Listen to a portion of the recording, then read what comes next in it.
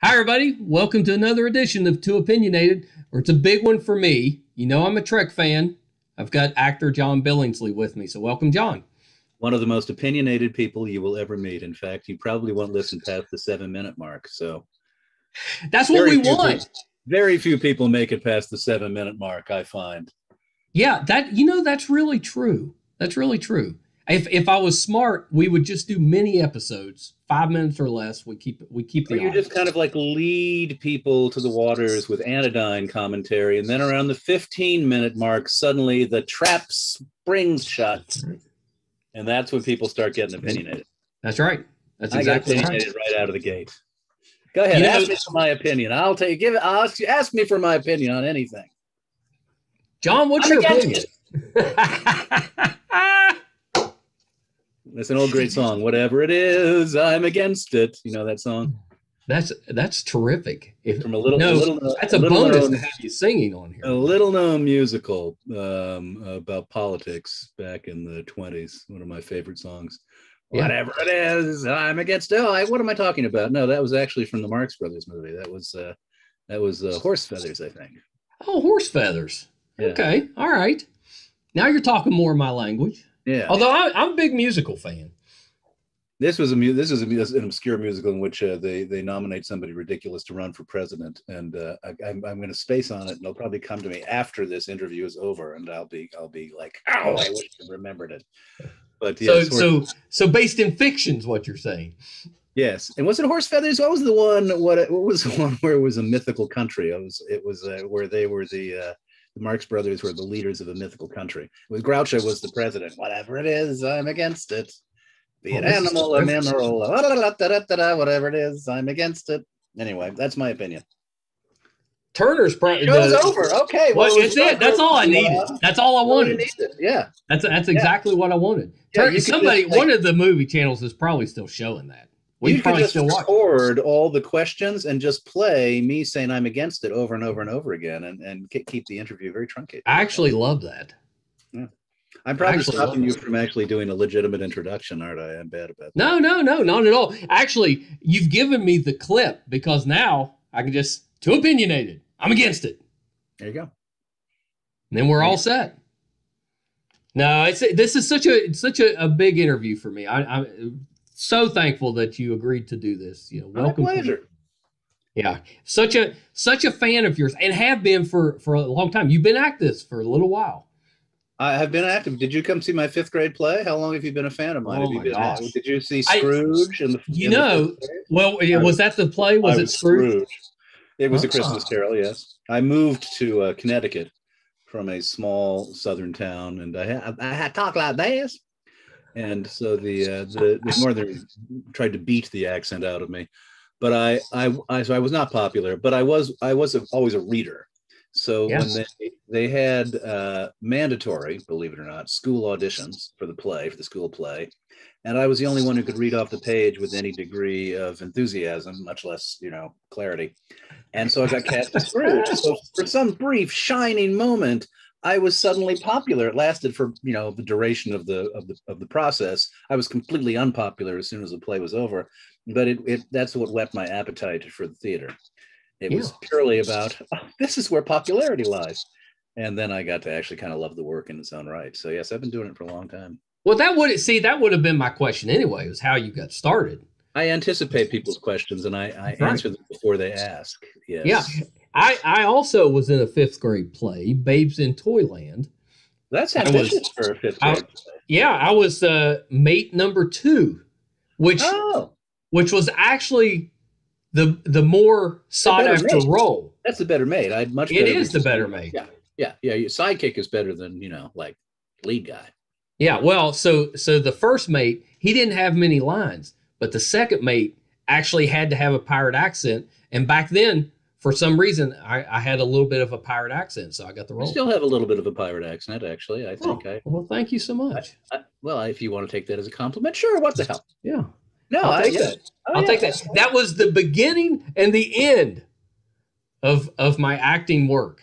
Really? Let's hear you say "Avast ye, swabby." Let's hear that. Let's hear like this. Avast ye, swabby. Not bad, not bad, not bad. Nah, it's not too good. I got to practice. I got to Yeah, practice. there's no stakes. Actually, it's not like, so you got to like commit, I got to commit. Hey, Swabby, you got to get that Swabby out of the way. Ooh, I like that. Yeah. That Swabby standing right between you and the bar cart. I have this feeling it's been too long. That was, 40 years ago. But my guess is that it was something I could do well. That would be my guess. That's probably why I got the role. Yeah. You got to I probably didn't even have any lines. You got to screw up your eye and kind of curl your mouth. Yeah. A lot of people comment they think I've had a stroke. It's a strange thing I see now on that line. And people say, "What's up with Billingsley? A corner of his mouth is always kind of like, like he doesn't move." They have various medical diagnoses, and there are people who say he had a stroke, like they know, like it's like, oh yeah, he had a stroke. It happened in I didn't have a stroke. I think it's just because I spent many years talking like a pirate, and so it fucked up my mouth. And I love that. Yeah, I love it. It's called pirate mouth. A lot of pirates get it. Yeah. So the first time I remember seeing you on camera was the X-Files. You were like the extra gunman. Oh, I was. Yes, that's right. I was pretending to be a nerd so I could infiltrate the lone gunman. Yeah. And that clique generally, but in fact, I was a hired killer. Yes, I know. Back when I played hired killers, now I've still play psychopaths, but now I'm more desk bound. Although I had heard that you were in an episode of Northern Exposure, which I watched, but I don't remember that. I was. I don't remember what season. I played. The doctor has left town. The nurse is in charge. If you remember, I can't remember her name. She was an incredibly stoic, unflappable Native American woman. Yes, but I don't recall her name either. I don't either. I came in with a mild ailment, and she told me I was going to die. I was like, what? Because you're going to die. And I had taken off my shirt, and I was clutching my shirt to my chest, and yes. Very good. Yeah. I've been in some things that are shockingly bad that I'm always interested when people uncover them. Usually fans. It's like, hey, guess what I found? It's like, uh-oh. You've been in so many things though, and a lot of doctors, a lot of child molesters, some doctors who are child molesters. It's a strange oeuvre, my oeuvre. Yeah, you got to do a serial killer. That's many serial killers. You've had some range. Yeah, and some nice guys. Dr. Phlox, it was nice that Dr. Phlox actually probably closer to my temperament and disposition than any part I've ever played. He was a sort of a easily amused, curious soul who generally got along with folks. And I quite liked playing Dr. Phlox. Didn't care for the makeup, but I quite liked that character. You were my favorite character on Enterprise. Oh, well, thank you. I always like that to be said around some of the other actors. I'm sorry that they couldn't be there to hear you say that. But oh, yeah. Well, it's going to be out there. They're going to see it. Do you prefer me to Bob Picardo? That's really the most important thing. Yes, I do. And I'm a big fan of his. Hey, Bob, you watching this? He sent me, I'm friends with Bob. He's such a good guy, but he sent me one day. He always tweaks me. He sent me this like, hey, John, I just thought you might like to see the result of this recent internet poll that ranked me as the favorite doctor and you as the least favorite doctor. It's like, Bob, unfair. Anything else? It's a push poll. You know those don't count. I'm on side or Team Phlox. Ha! Good for you. Good for you. I know you're not just saying that, but well, when I remember when the show first came out, and fans were all torn up because they thought you were going to be very similar to Neelix. Oh yes, I remember that too. And I never watched Voyager, so it was like, what is this Neelix of which you speak? Yeah, but you were not. You very quickly claimed the role as your own. And I love Ethan too. Actually, I get confused with Ethan quite a bit. People come up to me and said, "Oh my God, I loved you as Neelix." Like, no, us fat, multi-pronged aliens all get confused for each other. Hey, I sent him a note to come on the show, and he didn't do it. So you beat Neelix for me. I'm the biggest slut in Star Trek. Anybody? Like John Billingsley will go to the opening of an envelope if you promise him a martini. And you didn't even promise me a martini. But what I do have now is somebody whose sofa I can crash on in West Virginia. And that was one of my missing Oh states. yeah. Yeah, you absolutely. We've got the sofa bed here in the Well, now I know studio. apparently you've got a complex of houses. This is something Yeah. we were talking about Yeah. before we Come came on on. the air, but you're a real estate magnate, apparently. Yeah, we're the slumlords of St. Albans, West Yeah, Virginia. that's fine. I don't. It doesn't have to be, anything No, no, lavish. no, no. They're very nice. They're very nice. I'm underselling it. I'm sure they You are. always And have a place. thank you. I mean, this is my secret goal: is to always have to be able to if I ever get to the point where I just want to travel the world, I always want to be able to kind of go. And I got a place there, and I got a place there, and I got a place there. And West Virginia, I was just going to have to drive right across because I didn't. Where was I going to stay? Have you? What I know you were born in Pennsylvania. Have you been through West Virginia before? I haven't. It's one of the few states, and I've traveled quite a bit, but I've never been to West Virginia. And I wasn't in Pennsylvania for long. I was born in Media, which is a suburb of Philadelphia, essentially. And we were gone before I was 6 months old. Yeah. So there's no statue of me on the town square. You'll be shocked to hear. Well, now you have to come to West Virginia. It's very beautiful in the fall. I would love to. I mean, there's and actually my people.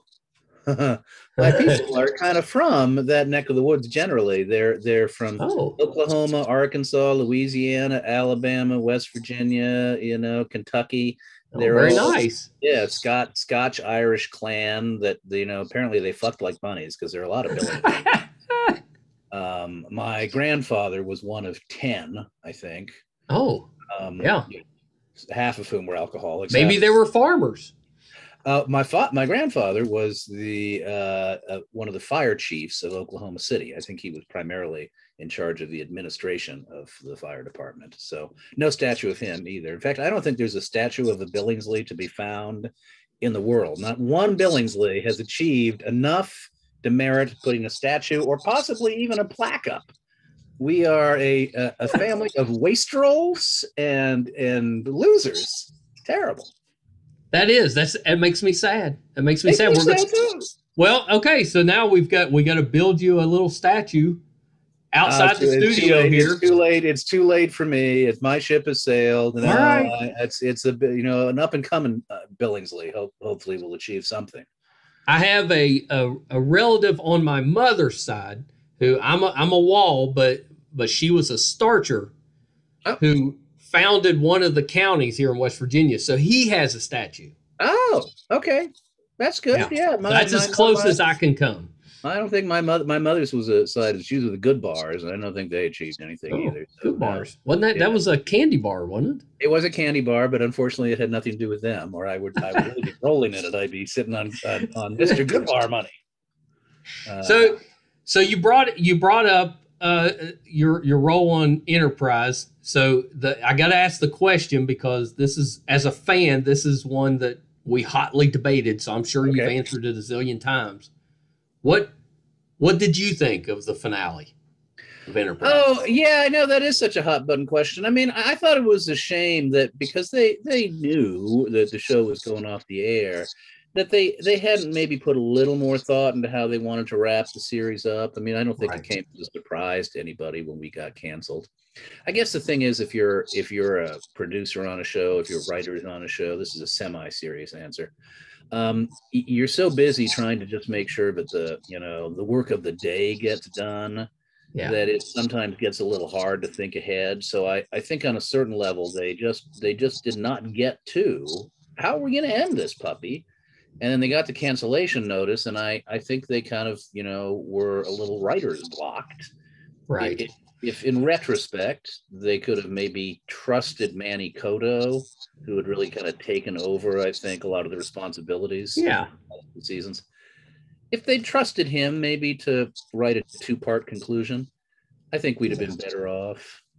I always say, Connor, I mean, I was happy to see Connor die. Don't get me wrong. I mean, my nose. But I thought, couldn't Trip die in the service as something a little more grandiose than foiling a cheap 2-bit jewel robbery? That seemed kind of like, low stakes for a conclusion. Agreed. And the framing device generally, I thought, one, it's like, well, but they're considerably older than they were when they're on Next Generation. It's like, And two, yeah, it's like we're now the story inside somebody else's story, and that's our finale. Yeah. Yeah. So yeah, I would probably add to the general raspberry being given to that episode. However, I have to say, Rick and Brannon, I mean, those guys, years and years and years and years and years and years and years of Star Trek, and I sometimes think, that forest trees, it's like many, many, many, many, many hours of television that people clearly enjoyed and have spent a lot of time. That's right. Devoting their lives to should not be lost in the focus on one episode. Yeah. Well, and I've read that they kind of agree that. Yeah. I mean, I've really felt badly for them as I never got to know Rick terribly well. I've gotten to know Brannon a bit. And I like him a lot. And I think he's a swell guy. I think what happened, and I think he would say this, is that when not Next Generation, when Voyager was going off the air, they asked to have some time, a season. Can we take a season off to develop a more comprehensive Bible and to think about, how the show could go? And the network said no. They also said, could the first season just take place on Earth, and could it be a little bit about how this all happens? Could we kind of take a that would have been great. And they said no. I don't know whether they were, I don't know, network right, wrong, I don't know. But I do think, one, they were kind of balked in their intentions, and two, they were kind of like told to step on the accelerator. And I think in the end, that kind of left them, feeling a little aggrieved about the support they were getting. And I wouldn't be surprised if on one level they kind of had a little bit of a fuck you attitude going on towards the power at that point. I wouldn't blame them. Understandably, I think. I knew we were in trouble early on because there was the craft service table where all the snacks are laid out. It was like the first couple of episodes, it was like, ooh, petty four. And all that shit went away. It was like, uh-oh. Now it's packets of gummy bears and stale bagels. Uh-oh. We're in trouble. It was such an underrated show, though. It wasn't. I mean, I'm pretty frank since you asked for me to be opinionated. Right. I think there are aspects of it that were good, and other aspects that weren't so great. In my opinion, and it might not have worked with the fans, I thought there was something about the darkness, the potential darkness, or the potential scariness of being the first ship in space. You don't trust the transporters, and the weapons malfunction, and we're arguing, we're not getting along, and they kind of tiptoed up to that. But I think in part perhaps because of the network, and in part perhaps of just all the years of Star Trek and what they thought the fans wanted, I felt like they backed away from really going where they could go. Like there was an episode early on, I tell this story all the time because I think to me it sort of, says something. You're not supposed to, as the actors, see the scripts in development. Right. Because they don't want the actors going like, I'm not hardly in this episode at all.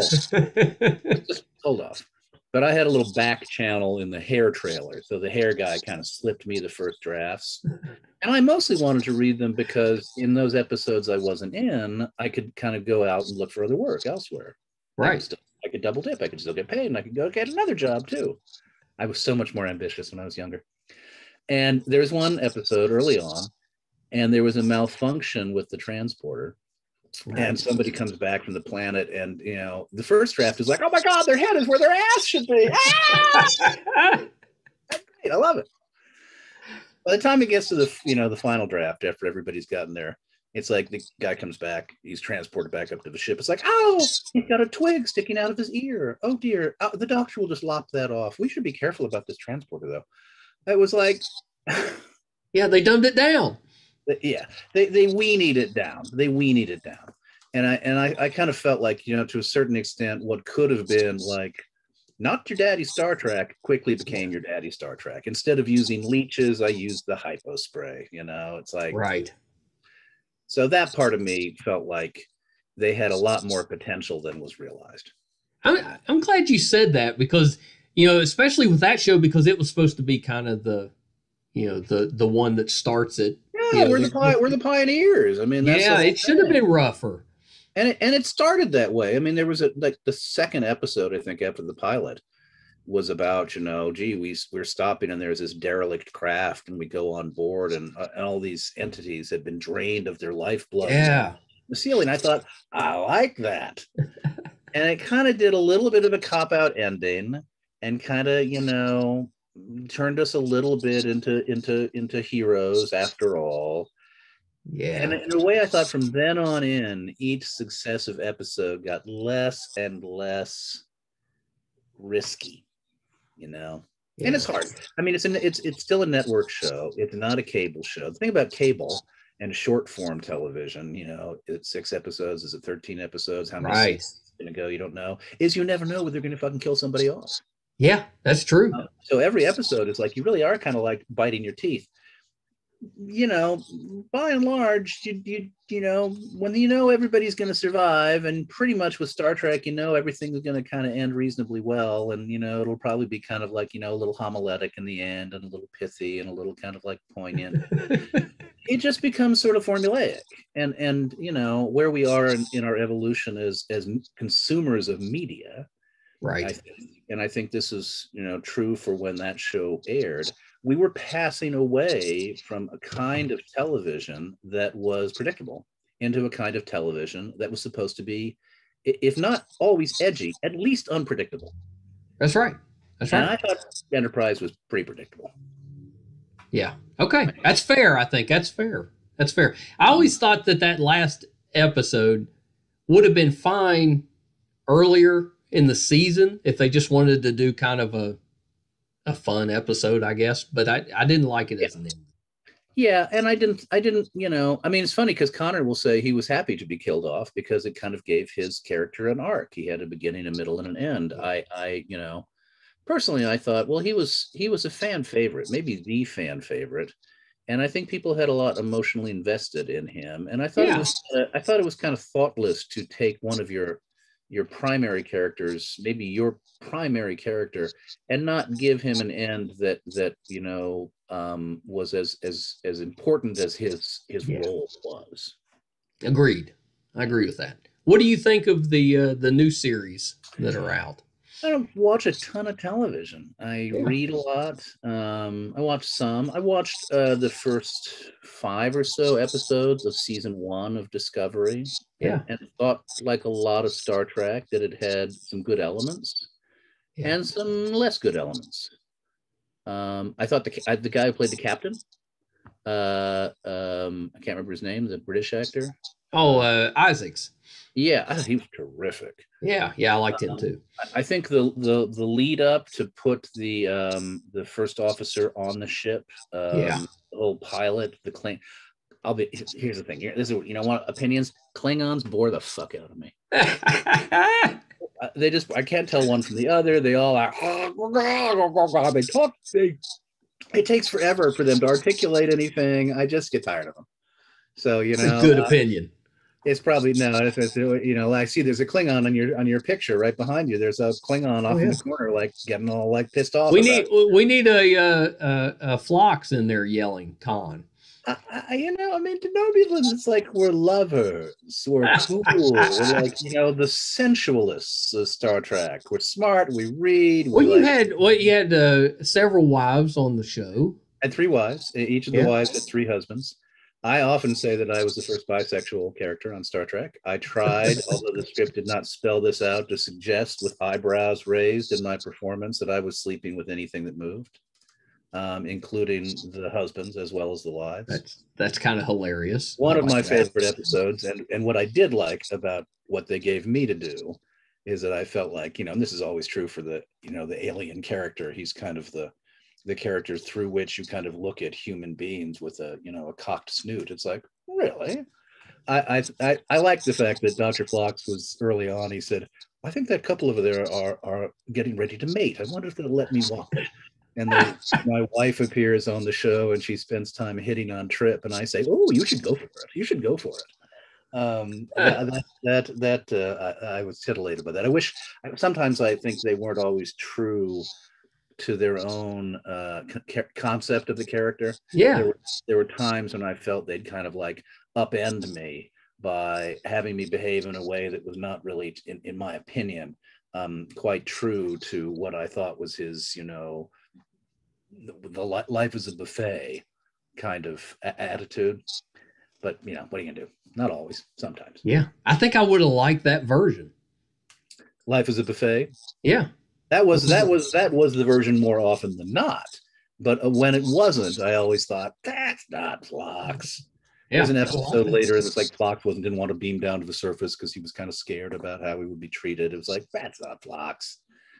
When I found out Phlox was Denobulan infantry, it's like, I don't think so. But that's right.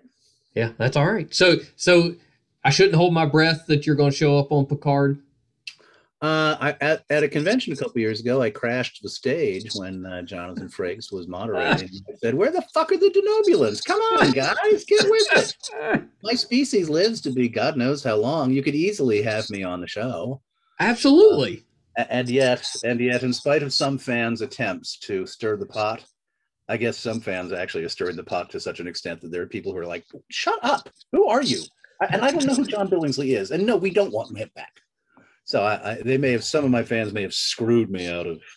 That's right. On the other hand, I don't know that I want to go through the makeup again, so it's not as if I'm really losing. How long did it take you to put that on each time? Well, I just had to sit in the chair. It took the guy who put it on about 2.5 hours. 2 hours and 45. Yeah, I guess I should have said, how long did it take to put that on you? Yes. How long did I have to sit in the chair? I had to be there about 3 hours before the other actors, basically. That's a commitment. But I was number 7 on the call sheet, so it wasn't as if I was there all the time.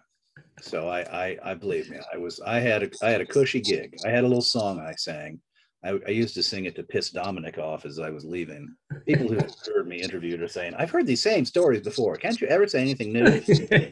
For what a good story is a good story. You haven't heard it. Yes, as I was leaving, my one day of work in that episode, I would usually kind of try and find Dominic, particularly if he was in the spacesuit, and I would sing, "Day off, day off, 6 days off and the check still come. Character actor in the sun, 6 days off and the check still come." I had more verses, but Dominic would usually yell at me at that point, and I would have to stop. That is one thing about the show. It was pretty well casted. Yeah, I think so too. I mean, I suspect that probably if Dominic and I may have thought this. Maybe this was true for Linda and Anthony too. I don't know that we were aware when the show started that it was going to very quickly turn into primarily the triangular relationship between Trip, the captain, and T'Pol, that they would try and mirror, in essence, the McCoy, Spock, Kirk relationship. Right. How conscious a decision that was right out of the gate, how quickly they just leaned into that because they felt like people really liked Trip, especially. I don't know. I mean, I didn't. I still had some fun stuff to do, but it wasn't as much. And I don't know how much you ever really can quite involve the Doctor. It wasn't as much, I think, as my nemesis Bob Picardo got to do. So I'm not being entirely facetious when I say in the first couple of years I just actively searched for other work, and they were generous enough to let me double dip. So I did other things while I was still on Enterprise. The third season they were using me a little bit more, and I think the nature of some of the Xindi arc kind of called for the crew to interact a little bit more. So it was a little busier. I found I got busier in years 3 and 4. Well, that's good. That's good. I was actually at the time very disappointed that we didn't get further seasons. Yeah, I was expecting 7. You kind of assume it's going to be 7. Yeah, I mean, yeah, and certainly. Well, we all assumed when we were cast, based on the history, that 7 years, hoo-ha. But I think when you look at the ratings and when you consider that UPN itself was a dying network and did not have the support of CBS, we began fairly early on, or at least I think some of us did. To think we're lucky as hell to have gotten to season 2. Oh my God, a season 3. A miracle. We got a 4th season. I mean, UPN had nothing. They had wrestling. They had us. They did not have much. And we were also preempted in many networks across the country. I mean, you know, as opposed to say CBS, NBC, etc. When they talk to their affiliate stations, it's like, you're going to air our shows. There's no argument about it. UPN did not have the power to tell, you know, Fort Worth to air the show on Friday night. If Fort Worth wanted to cancel it for high school football or move it around on the schedule, they would. I watched a lot of episodes, or recorded a lot of episodes at 2:00 in the morning. Yeah. Yeah. So, you know, some of the ratings, I think, had to do with the fact that, you know, it was a little Star Trek fatigue. Some of it, I think, had to do with fans who didn't necessarily cotton to what they were trying to do with the captain figure, you know, what they were trying to make of Scott. Some of it, I think, had to do with people who wanted it to be darker. Some of it, I think, had to do with people who wanted it not to be as dark. Somehow we kind of missed every boat insofar as the large fan base went. And we very quickly went from, like, you know, 10 million people to 1 million people. You know, it was a fast decline. So I was always kind of like stunned we made it to 4 years. Yeah. Well, if I remember right, after season 2, there was some doubt if it was going to make it back for season 3. And then definitely after season 3, there was doubt. There was doubt every off season. There was big doubt. Yeah. I mean, I think probably we felt we were safe for season 2 because at that time it was like, well, UPN got nothing. And then season 3, it was like, oh no. Season 4, you know, Scott Bakula himself really kind of went to bat for it with Carrie McCluggage and I mean, there you know, there was some big water lifting done by some folks behind the scenes that got us that 4th season. Well, so I'm assuming you haven't got to do a convention in about a year and a half. I just did one in Vegas. Oh, actually. You did? How was it? It was fun. I mean, I love doing the conventions. I really miss them. I love interacting with the fans, and you know, it's always been a great. I mean, one of the great bennies of Star Trek, even for, as I like to call our show, the show that killed the franchise, is that you get to, you know, travel the world essentially on the company dime. Yeah. So Bonnie and I, for years, have gone to conventions. We do kind of a low vaudeville act. You know, we bring out cream pies and seltzer bottles. We run around. We are sophomoric to the extreme, and have great fun. So I've really missed the conventions. Yeah. They had one in Vegas, the annual Creation Vegas event. Great. I went, even though I didn't really have much to do. I was just, you know, in one panel and did a little bit of signing. But it's great to be around, you know, around everybody in the universe, especially all my pals who were on the various shows. I mean, the nice thing about those conventions down the years is that even the show that you weren't on or the shows you weren't on, you get to know those folks. And that's right. It's a familial, you know, it's a very familial environment. Yeah, I think that's the best part about Star Trek. I've always said that I could never be an actor, but if I was. If I had that, you were mate number 2. I've heard. I was mate number 2. I have to admit, there's been some rumblings that you missed your calling, man. I don't know. I mean, the road not taken. Holy shit! I'd be interviewing you. If only. But if I had that one role on whatever science fiction fantasy show it was, I would just be showing up at conventions in costume. They wouldn't even have to invite me. I'd just be there. Wow. Okay. Yeah. I'd make a whole career out of it. You'd be walking down the street in costume. You'd be going to restaurants in costume. Oh yeah, I'd be at the grocery store. You would not be having any sex at all, though. You would be totally. It'd be like, it's probably for the best. It probably is. It probably is. Somebody was looking out for me for sure. Yeah, I think so.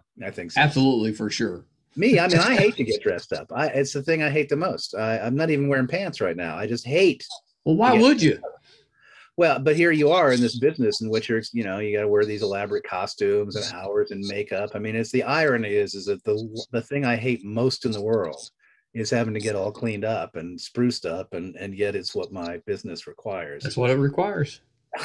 Did you have a favorite episode from the show? Probably not one that other people liked, but my favorite episode for me. One, because I got to spend a fair amount of time with Scott Bakula, who I just love. He's such a sweet, funny, wonderful man. Was A Night in Sick Bay. Kind of a love it or hate it episode. The people who appreciated its whimsy I think, dug it. It's the captain's dog is sick and he doesn't want to leave the dog unattended. So he basically crashes with me in sick bay, and it's kind of an Oscar and Felix. I think there are people who felt that it kind of made the captain seem either kind of silly or ineffectual or stupid. Right. From my point of view, it was a great opportunity, one, to get to know more about the Doctor, because you probably learned more about him in that episode than you did in any other episode. And two, it was a great opportunity to kind of, actually have an extended series of scenes with Scott, which I rarely had. Yeah. The scenes I generally had with Scott would come in and he'd be, like wanting information about some medical crisis, and I'd go blah blah blah, the endocrine system, blah, blah, blah. Be some kind of moral crisis, and Scott would come in and he'd be kind of like, this is what we should do, and I'd say, oh no, this is what we should do, and he'd go no, and I'd say yes, and he'd say no, and I'd say yes, and then he'd walk away. I'd do what the fuck I wanted anyway. Nobody was going to tell Dr. Phlox. Nobody's going to put Phlox in. Right. Yeah, you were probably going to pull out some type of alien animal. No, I was always like shaking my head, and then I was doing whatever the fuck I wanted. I'm surprised they didn't have like a brig that I was just locked in permanently for disobeying orders. It's like that's what I've gotten to. I liked about the Denobulans. Apparently, it was like, oh yeah, very good, very good. You can do what I want. Gently contentious species in outer space. Did you do theater growing up in school? Yeah.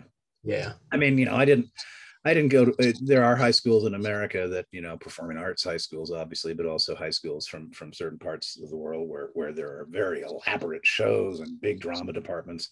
I went to an 800-person high school in suburban Connecticut. Oh yeah. Were shows. Most of them tended to be musicals, and I'm not a singer or a dancer, so it wasn't as if I was like a theater rat in high school.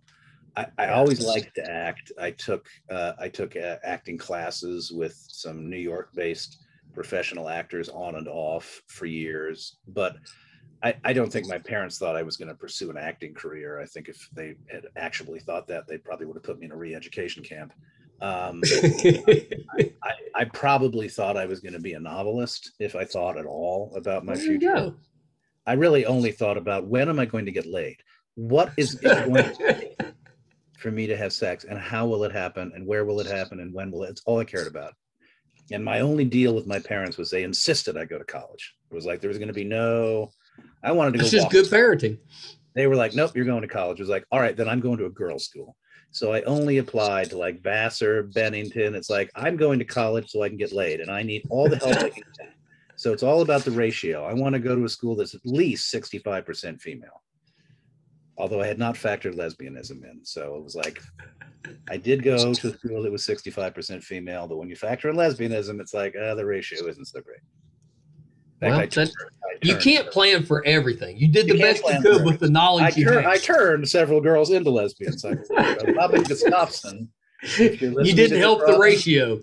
No, she slept with me on Friday night, and she was a lesbian by Monday morning. It's like, what the fuck? Talk about humbling. So.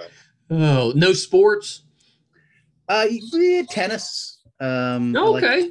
I was a good tennis player, but no teams. I had no interest in playing on a team. I had no interest. I mean, I didn't belong to any after school clubs. Yeah. I'm not, I mean, it's funny because when you are in the theater, when you're in the world of the theater, you spend your entire life forming these incredibly tight, close-knit associations with a group of people for 3 or 4 months, and then you do it again, and you do it again, and you do it again, and you do it again. So you have to be intensely social. But when I was in high school, growing up, although I had a lot of friends and I loved my friends and we hung out, I did not want to be part of any formal anything. It was like school was bad enough. I was a big reader and a shitty student. I don't know why. I've always had this sort of like rebellious streak or something. As soon as somebody assigned a book, it was like, that's the last book I will ever read in my life.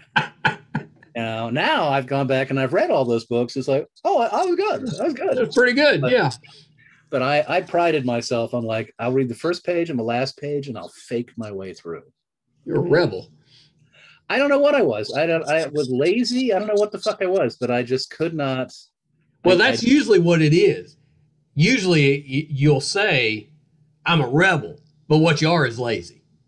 That's Yeah. usually. Yeah, exactly. And I was too lazy to say I was a rebel because that seemed to come with a lot of demands. It was like, I'm a rebel. Well, there's I'm some gonna have to standards you gotta stand up to. yeah, exactly. Rebel. It's like, I'm gonna have to do some rebellious shit. And I was like, I'm too lazy. So, but I didn't want to say I was lazy because then people would come down on me. Well, no, I that's got a bad I must have just connotation. tried to Yeah. avoid the conversation entirely. It's like, it's like, look over there, divert. No. I spent some time as a hermit. I think I understand I that. was never a hermit. I was always very social. I had a lot of pals. I like to fuck around with my buddies. I just didn't want to do it under anybody's rules, and I didn't want to have Okay. like an agenda. It was like So you weren't an introvert. You were social. I was definitely not an introvert. I just was not much for structure, Yeah. Although now I am. Well, now you're an introvert? No. Now I'm a structuralist. Now you're a structuralist. I help to run a not-for-profit, and so much about the work. And candidly, I started a theater company. I helped to start an acting school. Really? It's really hard. It's hard to have an acting career if you're not very, very structured.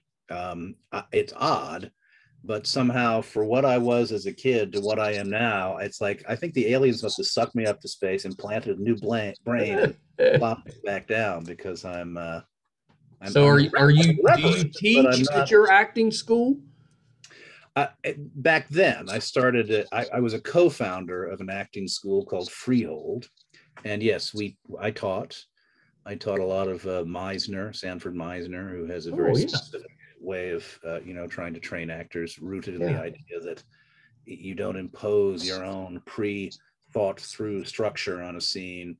You have thoughts about it, but you really are available to what the other actors are giving you in the moment. It's designed to kind of help you open up your spontaneous appreciation of in the moment reality. That's kind of some improv, I would guess, is involved. Yeah, there is improv. There's a lot of improv, but a lot of it is really making sure that you are, to be honest with you, as much as anything, it's just about learning how to listen.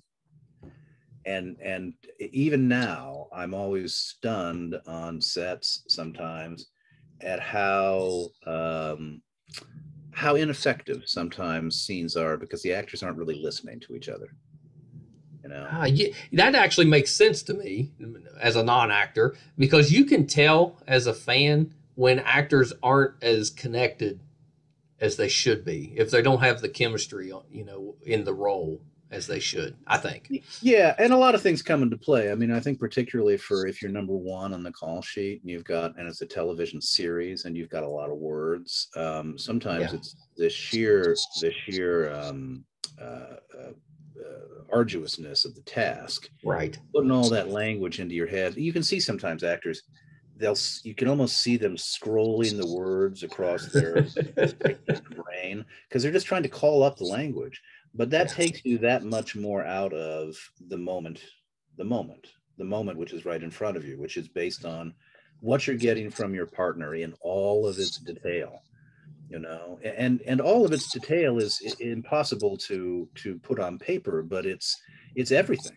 It's in the eyes, it's in the mouth, it's in the words, it's in the body. It's everything that you're picking up from your partner if you're essentially leaned in to your partner based on what you need from this character, based on what you determined the scene requires you to need. If you're available, it'll take you places that are unpredictable. And then you'll go for a really spontaneous, imaginative, fun ride. If you're worried about what am I saying? What must I feel? How do I project my feelings? And you're self-conscious, it's basically masturbatory. Yeah. No, that makes sense. Because you're not in the moment. Yeah.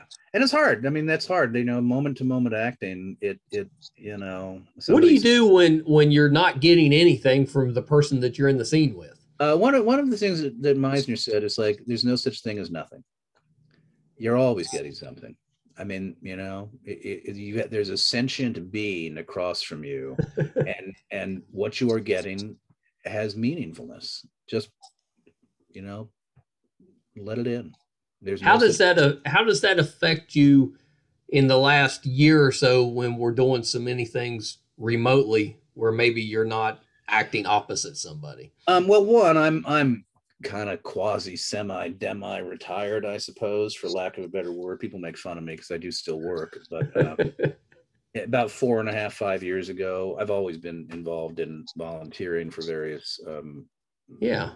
not-for-profits that have some kind of social justice or social service functionality. And I kind of flipped the script a little bit about 5 years ago and kind of prioritized that work and de-emphasized the acting work. Right. Well, So, good for you. I mean, I may be in the process of flipping it again, or I don't know. I mean, life has changed, but I was not as aggressive about. You have to be very aggressive in film and television if you want to work all the time. It's a constant knock. Yeah. On your manager's door, on your agent's door. It's letting casting directors know you're around, that you're available. It's going to red carpets. It's doing social media. I mean, there's so many fucking actors. Yeah. It's very easy to get lost in the shuffle, and you're competing with some, particularly as you get older, some really good people. Right. So if you want to work all the time, it has to be your full-time job. And my wife and I didn't have kids. We saved our dough. I don't need to work again. So, my honest to God feeling is like, I'm happy when it's there. And when it's not there, I couldn't care less. I'll do other shit. Don't you think that you should go out as Scrooge? You should do an adaptation as Scrooge and just kind of full circle. Lazy. No, I don't do stage work anymore, and it is lazy. I mean, I used to be a stage actor. It's incredibly arduous. Yeah. Particularly, there are different, kinds of. LORT is League of Regional Theater. So if you're going to play something in a LORT house, you're probably going to do 8 shows a week. And the only day off you have is Monday. And on the weekends, Friday, 2 shows on Saturday, 2 shows on Sunday. You're like a limp rag on Monday morning. I don't want to live that life anymore. The alternative is to do what they call 99-seat theater here, which is, smaller houses where you may do, 3 shows a week to very small houses. You don't get any money, and that's not a problem. But the nature of that work is such that it's usually candidly either under-rehearsed or understaged or under-financed. The Right. production values aren't there. You don't know if there's going to be an audience. And I have found that to be unsatisfying for the opposite reason. It's like, right. And when all is said and done, I'm just not that much of a theater guy anymore. I still love to go to the theater, but I just don't have I don't miss it. Well, what about what about voice work? I know you did Duck Dodgers. Yeah, but I don't need the money, and that changes your life. I have to say that change when you get to the point of your life. I don't need the money. If I never work again, I'm going to die with more money than I ever thought I'd have in my entire life. And it's not like I'm like but it's just me and the missus. We have a small house. We live somewhat frugally. I just don't need to work. I think that's terrific. It's just change. It's strange because it just means that everything, people ask about is like, well, how about? It's like, why would I want to do that if I don't have to? Yeah. I like to read. What I like to do is get up in the morning. I like to read the paper. I like to read a book. I'll go for a walk. Maybe I'll have lunch with the missus. If there's acting, great. If there's work to do with the not-for-profit, that's probably 20 hours a week. Yeah. I travel. I just live my life. I have no. That sounds wonderful. It's great. Sign me up. It's like the voiceover. It's like, why do I want to play like some stupid fucking guy in a cartoon? It's probably not going to see the light of day. Commercials, I have, no, I don't want to do it. Yeah. Film and TV acting, I still really like. And if I was getting more interesting parts more frequently, I might lean into the work a little bit more aggressively. I might be a little bit more like, hey guys, with my agents. But at a certain age, you also have to reckon with ageism in this business. Yeah. Most of what's out there for a guy my age, my weight, my type is not, that interesting. Some of it's interesting, but a lot of it is like, meh. Yeah. So again, it's like, how much work do I want to put in to get meh parts? Have you thought about podcasting? Never. Not a million years. You know why? Because I'm too lazy. People who aren't lazy have a hard time understanding the concept of lazy. I find. No. I'm completely type B. I totally get that. My wife is type A and wears me out. But I also, she I don't know, gets but here you are. You have a podcast, and I'm sure, and you're doing it out of love. it. Well, yes, it is out of love. This is just for me. I don't love anything Yeah. except the wife. Except the wife. But you're very opinionated. You'd fit right. And yet, You could be. you really haven't touched on some of my more like, I mean, God, you haven't asked me a political question yet. That's what I No. really alienate people. Yeah, I know. And it's a hotbed. We're a red state here. I know you are. I know you're about as red as you get. We used to be a blue state. It's so strange. And our governor was elected as a Democrat and switched to Republican. I know. Midterm. I know. And you have one of the most frustrating senators too, although I understand his point of view. It's like, I mean, you want a red senator? Because he's hanging on by his He is. Well, he kind of is. He's kind of a red senator disguised as a Democrat. Well, I mean, he's like what, like an old Jeffersonian Democrat. I mean, the Democratic Party has shifted and changed too. I mean, it's true. I don't know. It's weird. It's weird as somebody who's always been really interested in politics. Do you have opinions on this mess in Afghanistan? Yeah, we had to get out. We had to get out. I think Biden's the only one who had the guts to say, you know what? I'm going to take the shit. I'm going to take the shit. Do I wish that we had been able to extricate ourselves without the, classic egg on our face? Oh my God, people hanging from the airplanes, people. Yeah, sure. But is that feasible? No. These, that's Monday morning quarterbacking that suggests that somehow there was a way to kind of artlessly and effortlessly pull out. It's like, find a guerrilla war in which, in a long history of the fucking world, the people who were there, who were trying to get out, were able to extricate themselves without egg on their face. I mean, the mistake was made 20 years ago. Exactly. And I remember when 9/11 occurred, it was like, treat it like a crime. If we treat it like a holy war, we're going to spend years wasting blood and treasure to fight something that cannot be won. Yeah. And when you look at the long debacle that was Iraq and Afghanistan. Yes. To what fucking end? None. It's a waste of time, money, and lives. And this is what I'll really get opinionated on you, is that, one thing you can't say is that when 9/11 occurred, it was all about those bastards. The long history of Western involvement in the Middle East, from the point of view of a Middle Easterner, everything that could happen to us was deserved. We treated those lands and the people who lived there as if they were vassal states, and we could do whatever the fuck we wanted to get their commodities.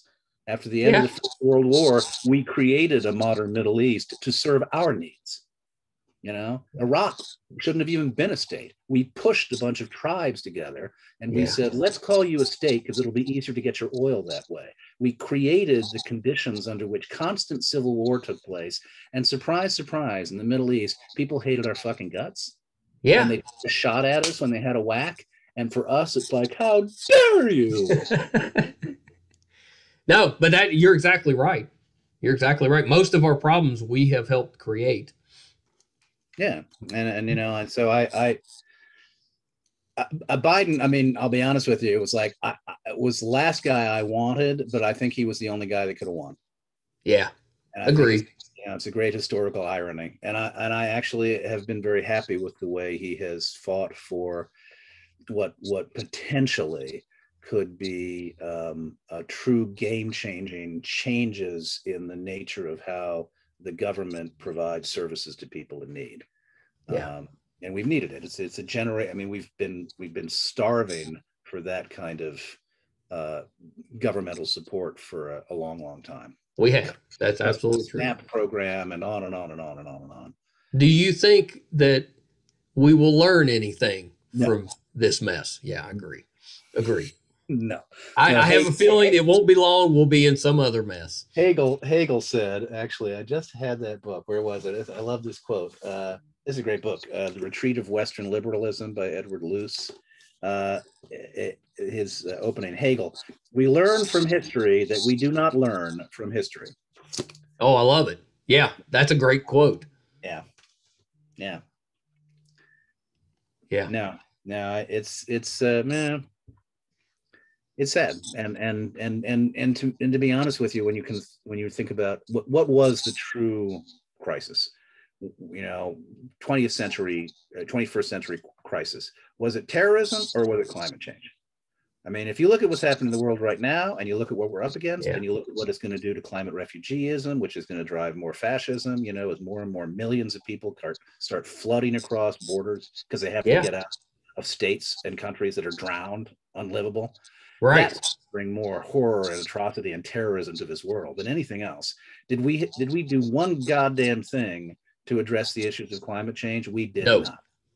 No, I actually really agree with you. We have really messed things up, and I worry about that. I'm a granddad now, so I'm really worried about that for the young kids. Yeah, I know. It's I mean, I remember I just was crying for days and days after 9/11, and obviously, it's not to say that the loss of life itself and the atrocity and that was so damaging and painful, but I was crying for days and days thinking, like, what is this going to mean for our world over the course of the next 25 years or longer? We have this is going to be a generational blot because we're going to fuck it up, and we're going to do exactly what we did. We did. Congressman Barbara Lee from Oakland, the only woman in the House who said no. She was the only one. And if you remember Wayne Morse, he was pretty much the only one who said something similar when it came to Vietnam. When Tonkin Gulf happened, he was one of the few who said, no, I'm not going to give a blank check to escalate the Vietnam War. Yeah. And he was as a pariah in his day as well. Yeah, they were proven correct. Do you have an opinion on the Capitol riot? Yes, I think the sentences should be considerably more severe than they are so far. I think people are getting off with a blank check. I think it's ridiculous. 5 months. It was that was one of the most upsetting things that I've seen. Yeah, I'm sorry, and I mean, I Trump should be in jail. I'm sorry, but he is a traitor to his country. I mean, and was from the jump. Whether or not he actively colluded with Putin and there was, he accepted the interference of a foreign state, and he knew it was happening. He knew that Russia was behind the WikiLeaks. He knew that Russia was behind all the false bullshit on social media. He took their support to win an election. That in and of itself is a traitorous act. And I think we miss the forest for the trees when we look at the Mueller report and say, oh, well, there's no smoking gun that says they had a meeting behind closed doors. There was a cover-up that was demonstrably proven, and he absolutely accepted. It wasn't even that good of a cover-up. No, it was a horrible cover-up. And I don't know if anybody, I mean, did you read the Mueller report by any chance? I did. Well, I mean, at the end of the day, he says, in every instance, yes, it was a cover-up. Yes, from the firing of Comey on through every step of the way, it was an attempt to cover up a series of crimes, or at least a series of perceived crimes. And the only reason that Mueller said, what are you going to do, is because you can't, in his opinion, you can't indict a sitting president because they wouldn't be able to, they wouldn't go to court, so he wouldn't be able to respond to the charges. It was like, forest for the fucking trees. It was like, no disrespect to Mueller's investigatorial skills, but it's like you needed somebody else to fucking put that over the top, who could see something beyond, well, 6 foot on that. He was like, you're an accountant. It's not a ledger. It's a save our nation situation, pal. I wish it was just as simple. If it was just as simple that, whatever the choice, you do the one that is right, but it's never that simple, and it's on both sides. Well, he needed, I think, in his role to appreciate that what we were asking for as a country, what we needed as a nation, was a true accounting of what of what was at issue, and to narrow it down to I have to simply back away from making any determination here of illegality because the law stipulates this narrowly. It's like there's so much more at stake. He copped out on it. He copped out. Yeah, and it dragged on for months, and then we got nothing out of it. Yeah, I mean, it was the first of many heartbreaks. well, Yeah, I mean, it's been but I'm in agreement. This has been going back. I mean, going back and for years and years and years and years and years and years and years. I mean, a guy named Rick Perlstein wrote a series of books going back to the Goldwater election, in which he basically traces the rise of the Conservative Party and the very conscious efforts being made to essentially subvert democracy in the name of authoritarianism. This has been the Republican project going back for ages. That and an embrace of the far racist right after the passage of the Civil Rights Act. Yeah. Nixon, yeah. I mean, Nixon stole Wallace's Southern strategy and made it his own. Well, now we're kind of reaping what they have sown over the decades. Yeah. Trump is, in that sense, was not, I mean, he was more of what history threw up than he was an historical actor in his own right. It's like he just was shark-like enough to say, oh, well, this is what you've created. You just haven't claimed it fully yet. I'll claim it fully. Yeah. Authoritarianism and racism. He saw the opportunity and he definitely took advantage of it. Yeah, he did. And I'll give him that. Yeah. And he was not wrong about, all the little, gutless, craven, sycophantic cowards in the Republican Party would fall in line. And they did. Yeah. So I'm pretty opinionated. Yeah, there you go. There's the sidekick podcaster I need. And there you go. And people who are listening past the 7-minute mark, it was like, this is like, they're talking about enterprise. And then all of a sudden it's like, wait. Hey, what? I know. You're going to be very popular in West Virginia. Oh, I was going to say, I know. Now I'm probably not going to I'm not going to be able to visit you now. Sorry. You can stay here. I won't be able to tell anybody. No, and I will probably have to wear some kind of a disguise. And yeah. I know. I'm only welcome now in 7 states. Actually, it's it might be 6 now. No, I wasn't counting on West Virginia. Oh, you weren't counting? Like, okay. Oh, they're gonna love me in West Virginia with my Planned Parenthood T-shirt, which I should have worn for this interview. Oh yeah, you totally should have. My ACLU hat. They actually finally started a decent convention circuit here in West Virginia. So you never know. We might. I lived in Alabama. I lived in Louisiana. I've shot all over the South. I mean, my feeling is like, look, I will sit at a bar. I will have a drink as long as we don't start calling each other names. We can say whatever the fuck we want. That's right. And if you don't want to drink with me, that's fine. What happened to those days? That's the way it used to be. When I grew up, we would sit around the table as a family. Nobody agreed, but when you got up, nobody was mad.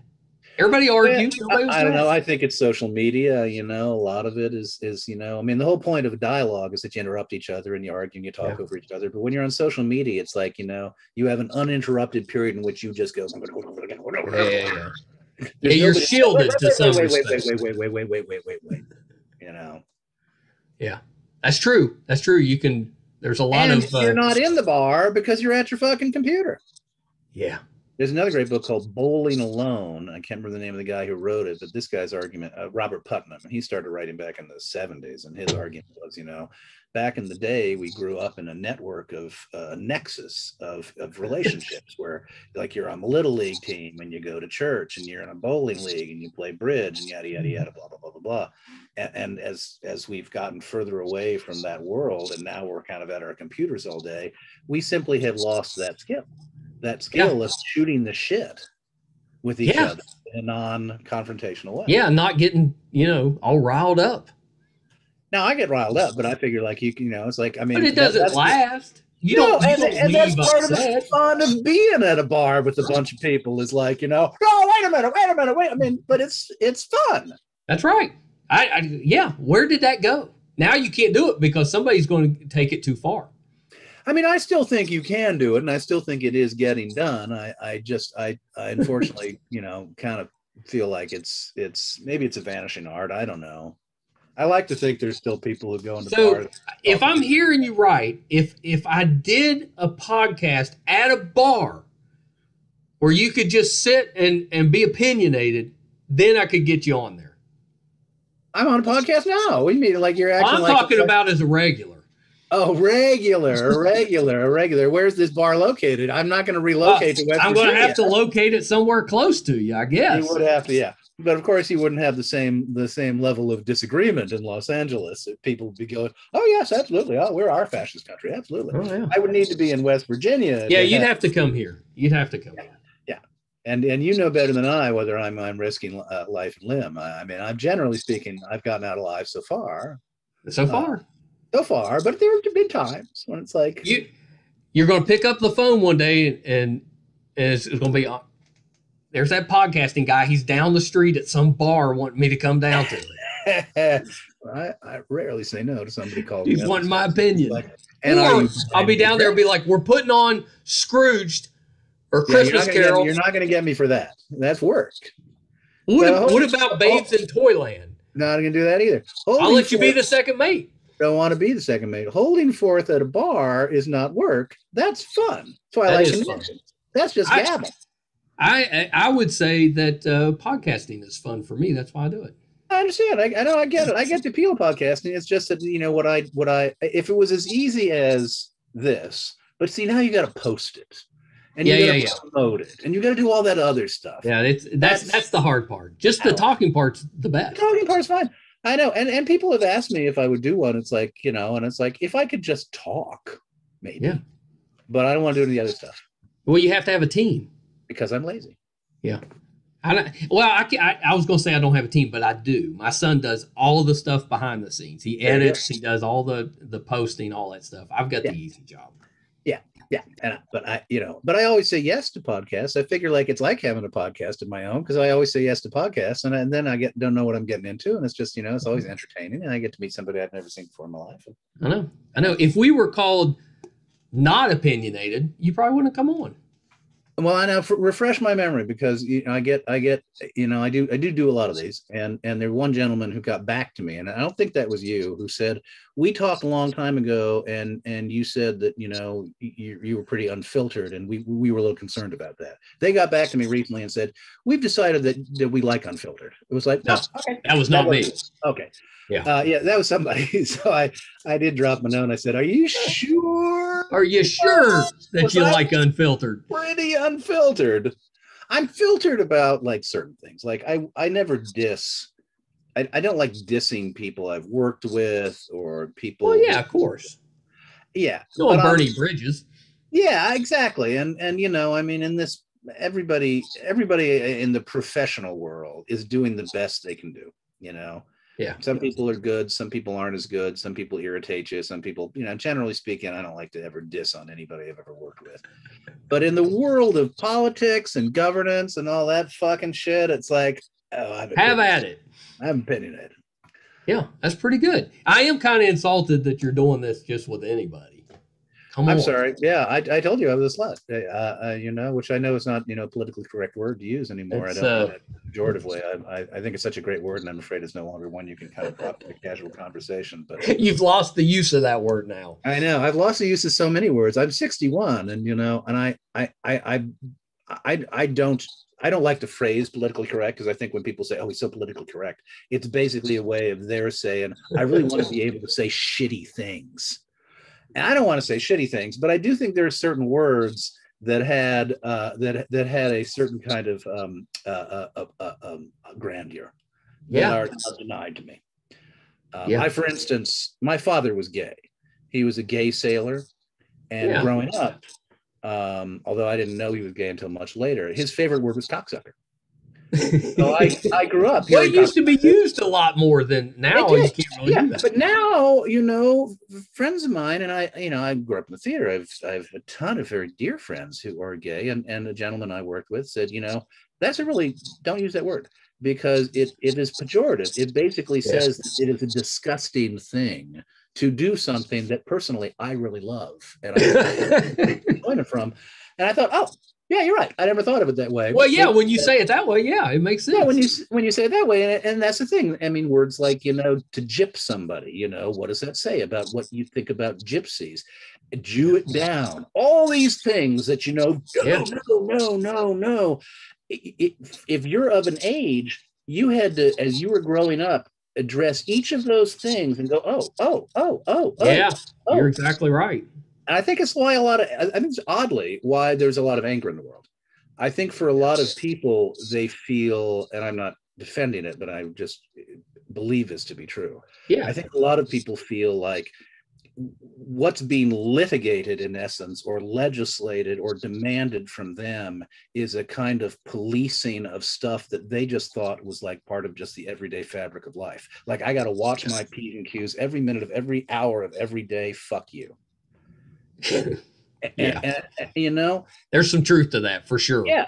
And I get both sides of it, you know, from the point of view of people for whom that language is obviously extremely denigratory, has been used to oppress, has been used to insult. I mean, the phrase "to Jew it down," when you look at the long history of the world's relationship to Jewry, it's always been about paint people who are Jewish as thieves, as greedy thieves, so that you can ghettoize them, rob them of their civil rights, and punish them. So of course you cannot use that word anymore, even though that's right.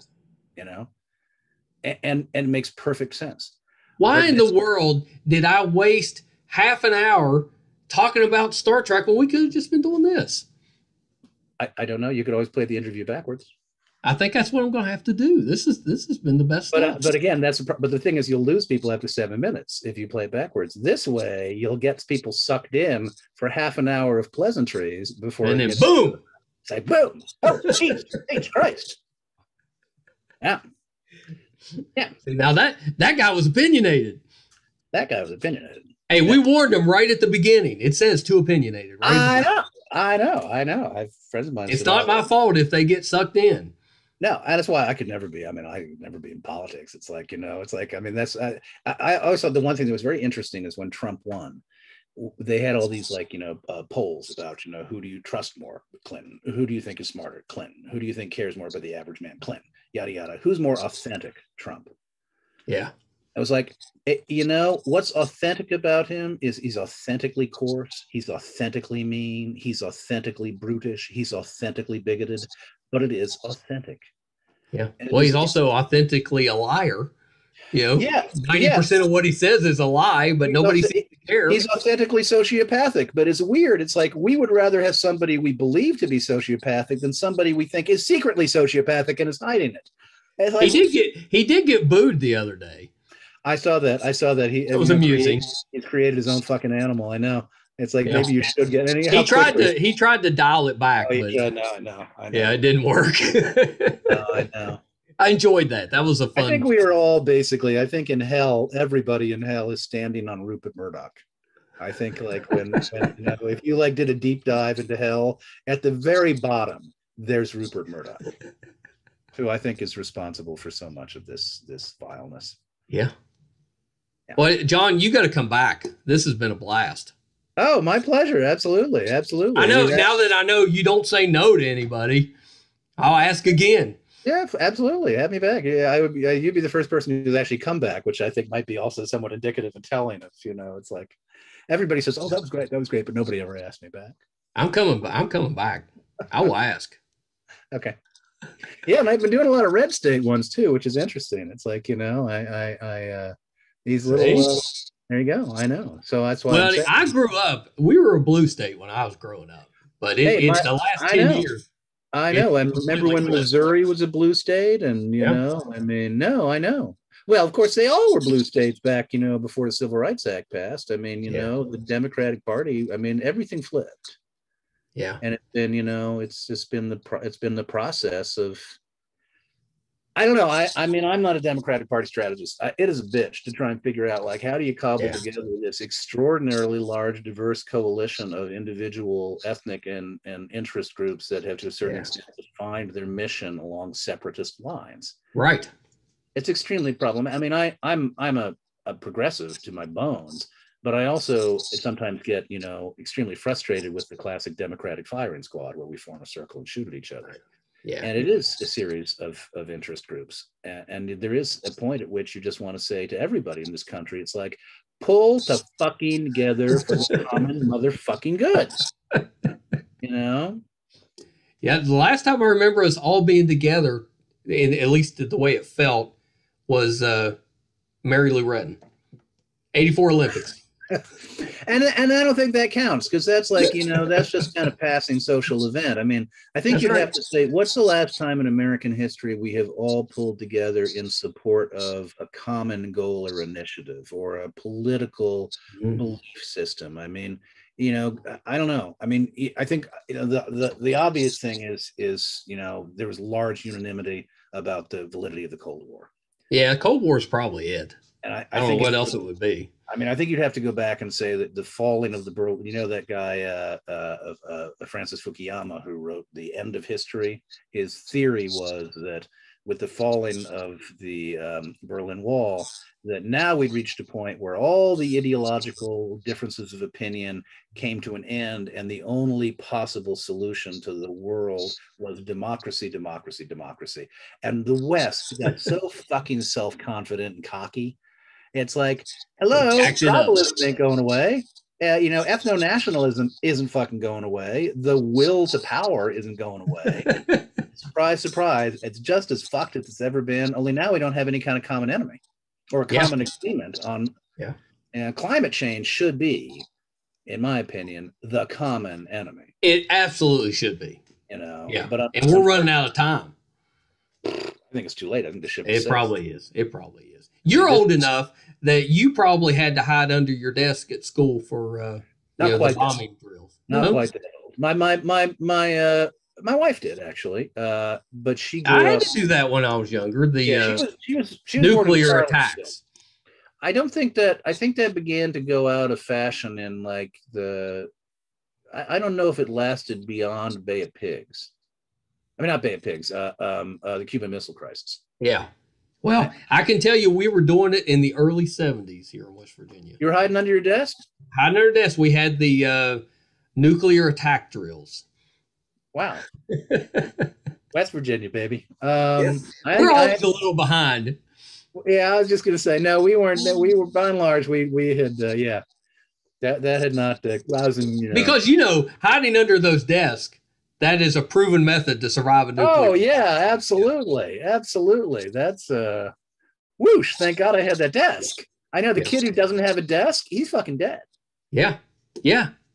That's a tragic story. It's happened so many times. Yeah. What's that game where you only have 9 people and 8 chairs? What's that game? Oh, yeah. I don't know what you call the music game. Musical chairs. Pulling the chairs out. I don't know what the heck it's called. That's like it's the nuclear war game where it's like the bomb is dropping, but you only musical chairs. That is terrible. Chairs. Yeah. Yeah, musical chairs, but only with nuclear bombs. Yeah. So it's like you have 10 desks and 9 students, and the bombs are dropping. There you go. That's called the West Virginia musical chairs game. Well, I can't think of a better way to end this podcast. Fair enough. So John, but thank you so much. This has been fun. I've had a blast. My pleasure. Before I let you go, I know you're not a huge social media guy, but if somebody wanted to find you on social media, where could they go? I am. I will promote 2 things. One, I am J Billingsley 60 is Twitter. But also, and one of the reasons I do these is if I haven't alienated anybody by the end, I am the president of the board of an organization called the Hollywood Food Coalition. Oh, wonderful. We are HOFOCO.org, hofoco.org, if you want to look at our website. And if you're interested in what we're doing and you care to donate, bless you, thank you. We basically serve a hot multi-course meal to all comers 7 nights a week. Wonderful. We provide shoes, socks, sleeping bags, tents, ancillary social services. We network with other social service organizations to help get people off the streets if they're experiencing homelessness, get them into mental health programs, yada, yada. And additionally, we rescue a little under 2 million pounds of food a year, and we share it with approximately 90 other not-for-profits who also have social service programs to help make their food programs more robust. So that's what we do. It's been around for about 35 years, great organization. So if you're at all interested in supporting that work, bless you. Yeah, that's wonderful. Yeah, thank you so much. All right, John, hold on 1 second. John Billingsley, that was awesome. That was so much better than, I knew it was going to be good. So much better than I even expected. He was very opinionated. That was enjoyable. I really really had a blast with him.